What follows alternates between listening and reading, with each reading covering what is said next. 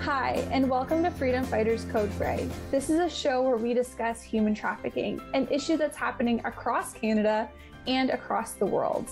What is human trafficking and what does it look like in the Canadian context?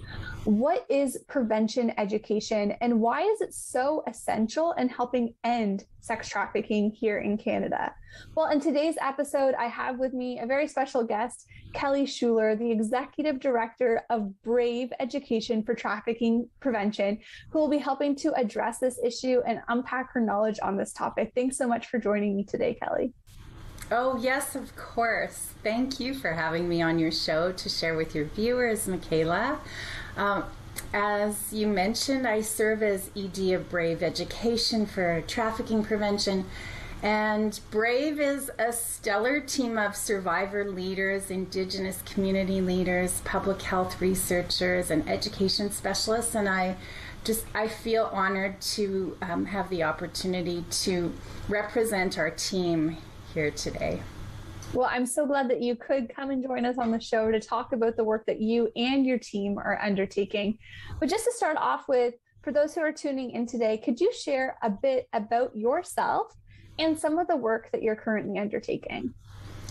Certainly, yes. So I have a number of projects that are very exciting and I'll be pleased to share with you about. Just to give you the overarching goal of what we aim to do is we envision every child having access to age-appropriate, culturally relevant sexual exploitation prevention education in Canada. And so I have a story that, got me to this place, and many of our people on the team have stories behind that as well and how their commitment came about. So I'm happy to share more about that. Yeah, please do. We'd love to hear this story that has kind of brought you to be involved in this work. Oh, thank you, Michaela. It's such a big question, and it could be a longer story, but I'll give you the shorter version for today. I had some frontline experience and helped some friends exit sex trafficking in my youth. And I kept quiet as I really believed my role was to protect the anonymity of the people I cared about. And then a series of events happened that indicated to me that it was time to take action. So in 2013, I woke up one morning to flashing lights of a police car from a normally quiet intersection near my house where a girl's body had been left, and I learned she had been trafficked. And then a longtime friend contacted me who was raising money for a film on the subject of human trafficking. And I finally opened my mouth and said, I know something about that. Mm-hmm. And once that film was launched, I organized a series of focus groups and interviews with leaders from education, law enforcement, and also leaders who were survivors and from youth serving agencies. That was in 2018. And everyone emphatically kept asking, why aren't we doing prevention education? Mm. So we looked at what was currently available and found there was a significant gap in the area of prevention education for young people. And prevention education, ironically, was non-existent in our findings for children prior to the average age of recruitment into sex trafficking. So it seemed only logical to address that. And having a decade of experience in behavioral change and youth empowerment with Indigenous role models in school, we were well positioned to fill that gap. And then many team members since have come on board to support. In fact, if I were to list all the supporters, it would take up your entire show. Wow, what an incredible journey that you've been on. And in some ways, a recent journey as it relates to the prevention education focus. So you have this story of being impacted in your youth, about being aware of trafficking from something that's happened in your friend spaces. But then this issue kept coming up over time and then moving forward in prevention education. You said 2018, just a few years ago. As you look towards 2018 to 2021, what kind of stands out to you as just maybe something significant as it relates to your team and the work that you're undertaking that's really been an encouragement to you as it relates to combating this issue from the lens of prevention? Thank you, Michaela. What stands out the most is the need for research. So and I would like to mention, there are many people working in this area. So what stands out the most is the need for research in this education and also collaboration.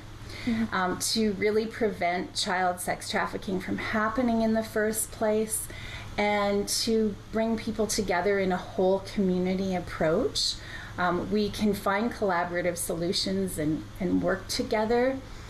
So that would be the one thing, if I had to suggest that there's one thing that can make the greatest difference.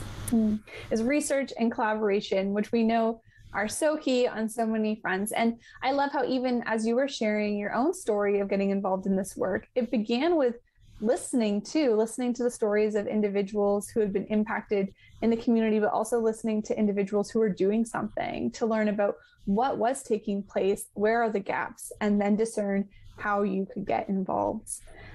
I was wondering if you could help share for our listeners and viewers today, what exactly is sex trafficking? I know there's lots of different types of human trafficking, but for the purposes of today, we're going to focus in on sex trafficking because that's the area you address. So what is it? How prevalent is it in Canada?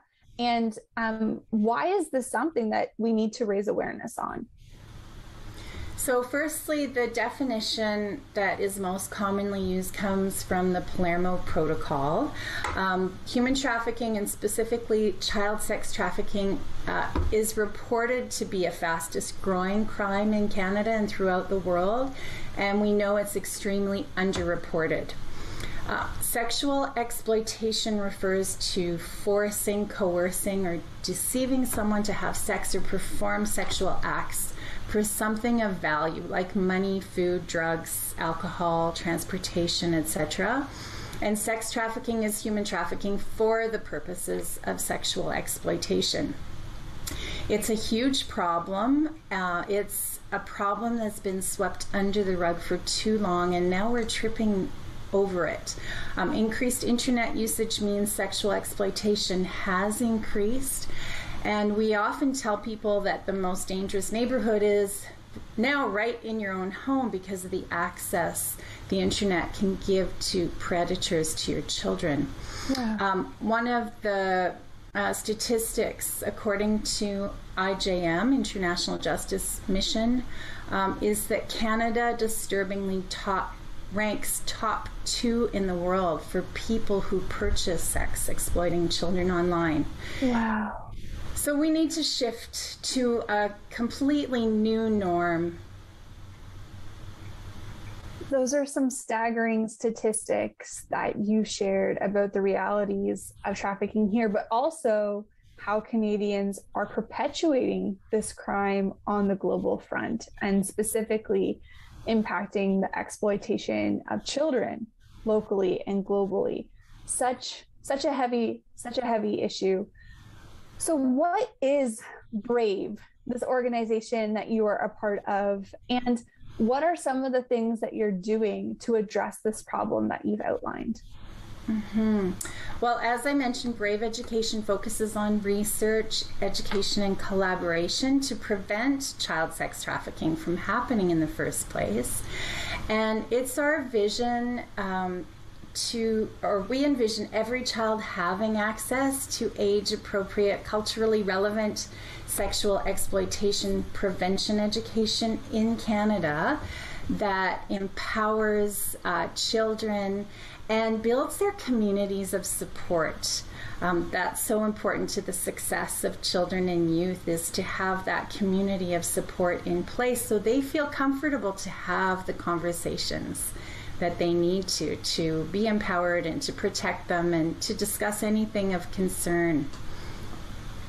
What does a community of support look like? What does that actually entail? And how does it relate to prevention education?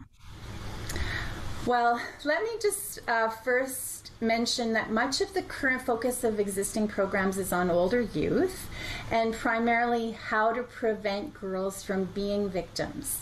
And while it's important to empower girls, we also need to empower all children, boys and girls, and their parents and grandparents and teachers and others in the community to become anti-trafficking advocates. Mm-hmm. So when you say building a community of support, you're really saying we need to educate everyone. We can't just focus in on specific groups, but we need to ensure that trafficking prevention education is available for a variety of demographics within our society in order to help fight this problem. The other thing that you mentioned is making sure that there was age appropriate and culturally sensitive curriculum. Can you help to explain to us what does that mean and how do you accomplish that in anti-trafficking prevention education? Well, what's needed are everyday, regular conversations about how people are portrayed through sexualization in the mainstream media that children see at all ages, about healthy relationships, about sexual exploitation, and in ways that empower all children in their families and their schools. So to quote our team member Alexandra Ford, also known as the Laughing Survivor, we teach the stop, drop, and roll of human trafficking prevention. I love that. The stop, drop, and roll of trafficking prevention. So great. And why do you believe that education prevents trafficking? Oh, because of what invariably when we give presentations, there are disclosures of exploitation. And most children or youth don't know what trafficking is until they're in the middle of it. And most parents don't know until their child is missing. But these youth, parents, and survivors alike tell us that if they would have had this kind of prevention education, things could have been very different for them or for their child. I've sometimes heard quoted, knowledge is power, and being able to be aware, to detect signs, to know healthy relationships and boundaries, all those things help people to make informed decisions and to be aware of ways that they can navigate society in healthy and intentional ways. Well, Kelly, I really appreciate you joining us today to talk about your experience in prevention education on human trafficking in Canada and leading this organization. And so I'm just so excited for us to continue this conversation after we take a short break.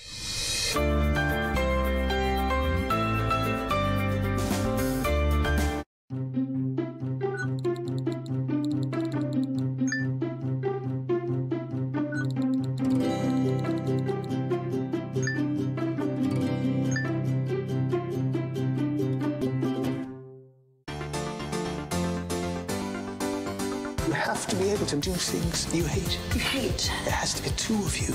It's the real one and the one they take pictures of for the good of the country. For the country. James Bond, License to Kill. If we don't do this, there will be nothing left to save. I have to finish this.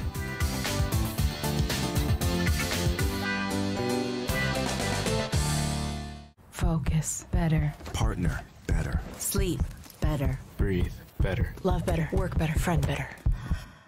Unwind better. Everything gets better when you get active.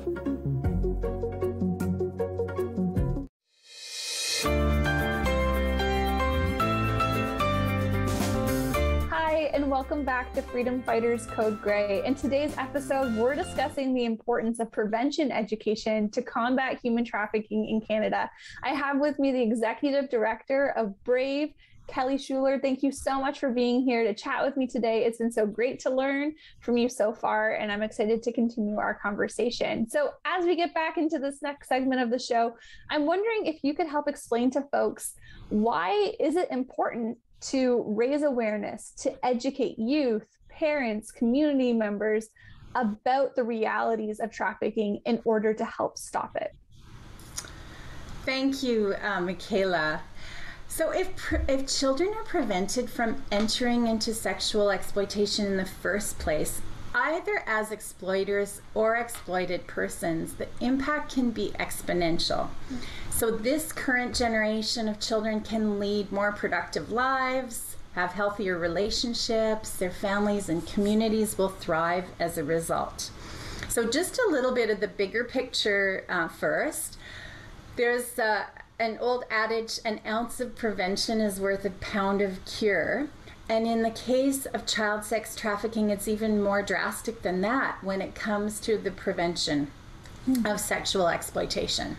The Joyce Smith Foundation, for example, estimates that it costs $600,000 to rehabilitate one trafficked victim. And it costs Brave Education, together with our community collaborators, only $6 per child to deliver effective sex trafficking prevention education. Wow. So never mind averting pain and suffering of those engaging in human trafficking, either as exploited or exploitive individuals, this will avert cascading costs to every government program, including physical and mental health care, criminal justice system, and the social and family impacts, of course. So a shift to a new norm is needed. How did it become acceptable, for example, in our culture to go to a strip club to celebrate the birth of a baby or marriage? We can shift to that new norm where children and youth champion that it's unacceptable to consider buying and selling people for sex. Children are change catalysts. And you'll know this if you've ever had a child correct you about recycling or composting waste, for example. And so in these everyday, regular conversations, for example, when we deliver sessions at camps, in schools, conferences, we deliver from single sessions about what is human trafficking to 14-week programs. And we deliver using fun, film, story, role-playing, games. And even our pre and post tests are delivered through games. And the children get all the answers right. They invariably know how to recognize the signs, what to do upon completion of the post-test game. And they also know how to identify their 5 safe adults to have conversations with them in advance of any concerning issues. So these intergenerational connections, as mentioned, surround them with that community of support. And we'll encourage children to talk to those adults who they've identified and say, hey, could you be a safe adult for me if I ever, have something concerning? And that could range to, I cheated on a test, or, I'm not feeling good about how this social dynamic is going. So, when we have customizable programming, also we can make it age appropriate and culturally relevant. So we have a menu of offerings on our website, braveeducation.org, for those who might like more details. And we can have, maybe Michaela, you have some comments or questions about this, how to shift to new norms and what that means too.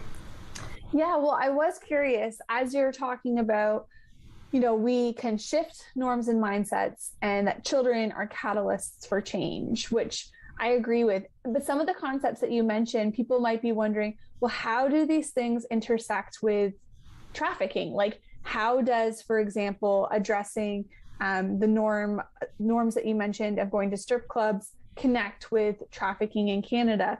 Or how does, for example, ensuring that children are provided with 5 people to connect with about things going on in their lives, how is that going to help prevent trafficking? So with some of those examples, could you help just draw out for us the connections of the importance of shifting those mindsets in order to help prevent exploitation?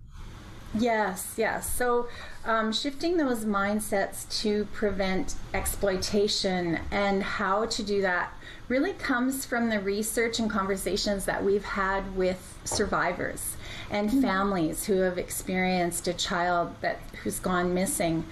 So in that kind of setting, our survivors and parents have told us, had they known certain things, or had they had conversations, or been comfortable or known it was okay to have conversations, it could have averted predators accessing their children. And also from the viewpoint of survivors, they've often experienced extreme events in their childhood, traumatic events in their childhood, without feeling like they could talk to somebody about it.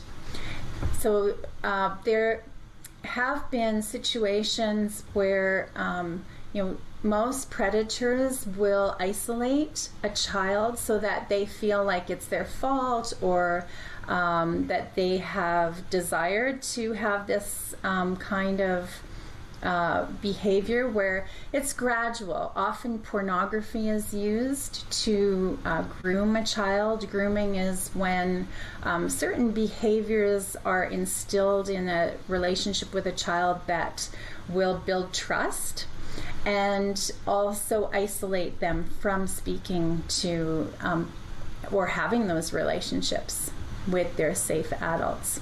Did I answer that question? Maybe you can repeat what your question is. Yeah, no, of course. I think you did help to draw some of those parallels. And we know, for example, that here in Canada, trafficking takes place, specifically if we're talking about sex trafficking, in lots of different areas like hotels, motels, clubs, and parlors, and on the street, and in Airbnbs, and as you mentioned earlier in the show, in someone's own home. And so it's important to talk about some of these areas of our society that we see and that people think is a norm to go to, are actually perpetuating the demand of this problem. But Kelly, I'm also wondering, earlier you mentioned something interesting. You were saying we need education for everyone to prevent exploiters and people from being exploited. So can you talk a little bit about that, which I think would be really helpful for people to understand in terms of like, what do you mean? How does prevention education stop someone from one day being an exploiter potentially? Yes. So we would love to share the importance of this prevention education with your audience as important for all sexes, and because it's an important part of the equation to shift to a new norm. And we believe that this can lead to a reduction in children who grow up to be exploiters. We've also interviewed exploiters and have professionals who are working in the field with perpetrators as well. So we know that given our service provider collaborations, that the estimated number of boys who are trafficked is growing, for one. So the stat that we have is 80% of trafficked children are girls and 20% are boys. And over 80% of exploiters are boys. So we really need to do better for our boys in every area of reducing their vulnerabilities if we can expect to improve the situation for girls. We often will hold lunch and learns for professionals and advocates on the subject that are shedding light from our team and our network of thought leaders. So these sessions are from thought leaders in anti-trafficking, research, education, and culture. And we would encourage anyone interested to connect with us who might like to be invited to those as well. Awesome. Thanks, Kelly. And we'll be sure to share your website and links so that people can connect to those workshops if they are wanting to learn more.